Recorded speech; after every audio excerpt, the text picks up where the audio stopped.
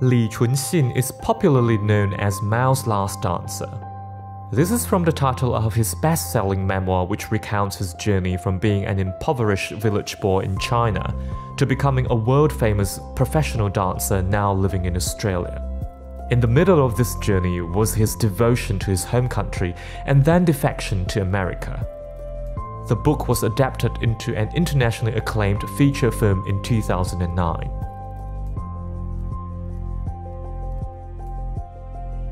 Li's defection to the United States in 1981 grabbed headlines around the world.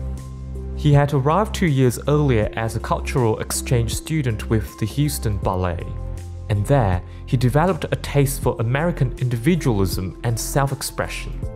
With the intervention of George Bush Sr., who was vice president at the time, Li was allowed to stay in the United States. He danced for the Houston Ballet for 16 years, during which he wowed international audiences and won several awards at international competitions.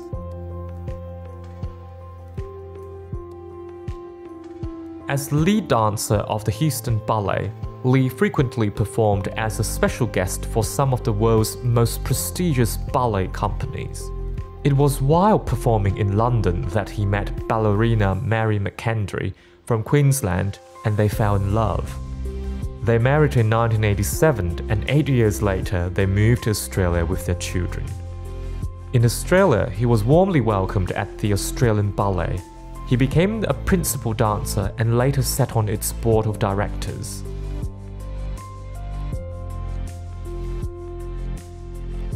Li is the sixth of 7 sons born into a poverty-stricken family in Qingdao in Shandong province. He remembers that in certain years, people in his village ate tree barks to survive. Despite the poverty, his childhood was full of love. He says his parents taught him hard work, perseverance, and the importance of family.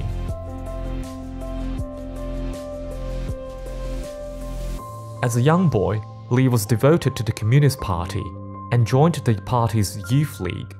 One day, a delegation from Madame Mao's Beijing Dance Academy arrived at Li's school to find suitable children to study ballet. They went past Li, but as they were walking out of the classroom, the teacher, who knew his talent, tapped the shoulder of one of the representatives and pointed, "What about that boy?" That boy was Li, and he was invited to the academy.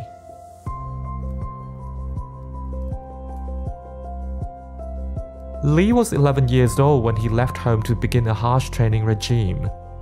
It went from 5:30 in the morning to 9 in the evening, 6 days a week. Even after the training hours, he practiced on his own. He would practice his turns by candlelight. To build strength in his legs, he hopped one-legged up and down the stairs with heavy sandbags tied to his ankles. He trained for 7 years, after which he graduated as one of the best dancers China has produced.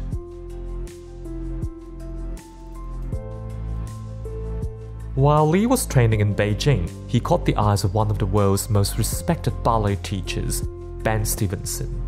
Stevenson was artistic director of the Houston Ballet at that time and was in Beijing on a cultural exchange. As part of the exchange, Stevenson offered a scholarship to Li to continue his studies at the Houston Ballet, and from there his path to Australia was set.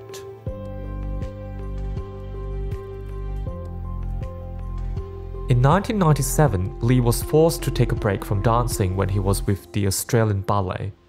An ankle injury put him on the sideline. To occupy himself, he enrolled in financial courses and became a stockbroker. When he could dance again, he kept his job as a stockbroker. He was a stockbroker in the morning, then rushed to the Australian Ballet for rehearsals or performances. Li followed this routine for 2 years. He says those were his best years as a dancer. He says he reached a level that he thought he could never reach. This was a level where technique and artistry were seamlessly combined. He said, "When I was younger, I might have been better technically, but I was lacking artistic maturity." Li retired from ballet in 1999 at the age of 38 and joined Bell Potter Securities, one of Australia's largest stockbroking firms. In 2012, Lee returned to the arts, accepting the position of artistic director at Queensland Ballet. Under his leadership, the company achieved higher artistic levels. It also saw remarkable growth in its membership and audiences.